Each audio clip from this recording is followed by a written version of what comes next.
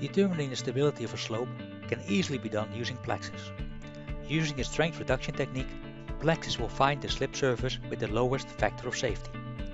But it will only find that one. Sometimes you would like to know the safety factor against sliding for other points. Using limit equilibrium, like GeoStudio Slope W, we can easily achieve this. Let's take this example, an embankment with different slope angles at both sides. PLAXIS will determine the one with the lowest factor of safety. But what is the factor of safety for the other side? We will use Slope W analysis to determine this, using the limit equilibrium method converter. Selecting the appropriate phase and picking Slope W, we can convert the model.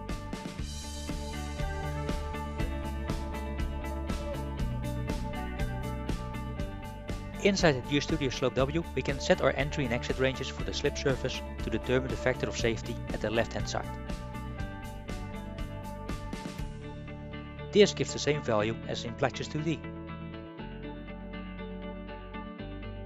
We can also analyze the right hand side, which gives a higher factor of safety.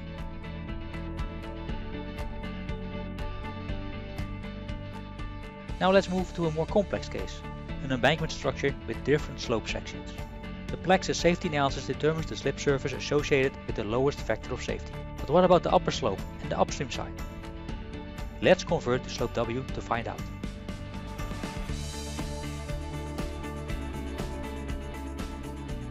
After running the analysis in Slope W, we can recognize the factor of safety for the lower slope, for the global stability, for the upper slope, and the upstream slope.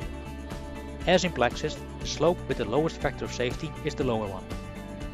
We can do the same analysis in PLAXIS for this more complex tailing stem. The PLAXIS analysis gives the most critical area at the lower slope.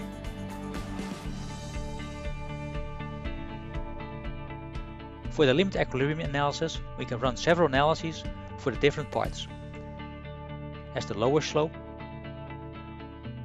the mid-range slope, and the global stability. When having a reinforced slope, we can also do this. The limit equilibrium method converter can also deal with the reinforcements as soil nails. Then in Slope W we can run different analyses, and even run the same model with less soil nails to evaluate the effectiveness of the soil nail design. To get more geotechnical insight in your slope stability problems, we can now easily convert a PLAXIS 2D analysis to a Slope W analysis of the same model.